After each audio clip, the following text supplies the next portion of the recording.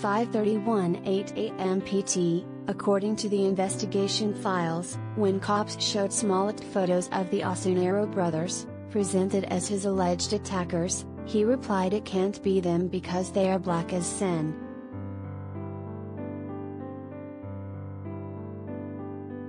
He also confirmed he knew the men and their relationship was good, saying, "They are straight so we don't have any problems with women or men.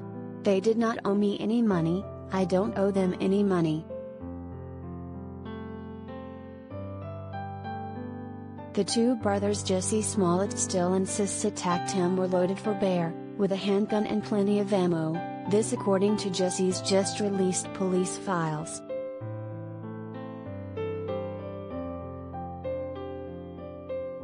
Chicago PD released the docs Thursday outlining, from start to finish, the investigation into the alleged hoax.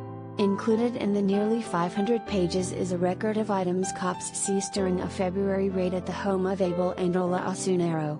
Officers found a gun vault safe, and inside it was a cache of weaponry. A High-Point Model C9, 9mm caliber semi-auto pistol.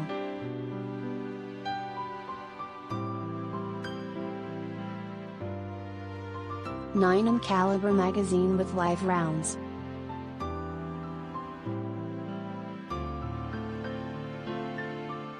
.45 ACP caliber magazines.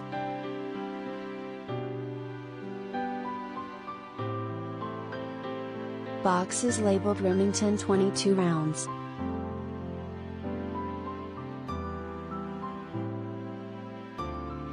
A box labeled Hornady 00 buck shotgun shells.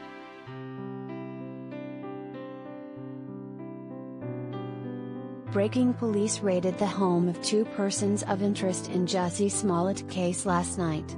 Both men are of Nigerian descent and have appeared as extras on the show. Police took bleach, shoes, electronics and more. Officers asked family if they knew #Jussie Smollett. At chicagopic.twitter.com/PDSFTF5JWB. At Charlie DeMar.